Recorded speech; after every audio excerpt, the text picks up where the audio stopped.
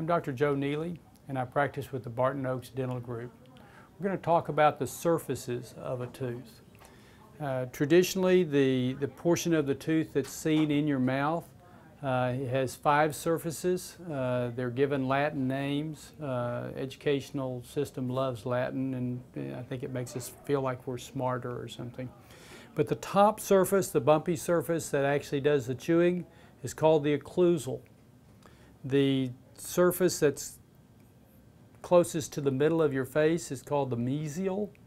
The surface that's the farthest away from the middle of your face is called the distal. The inside surface closest to your tongue is the lingual. And the outside surface, if it's a back tooth, is called buccal. If it's a front tooth, it's called facial. You might also have the discussion of the coronal portion of the tooth, which is the crown, the part that's out in your mouth, or the root surface of the tooth, the very tip of the root surface being the apex.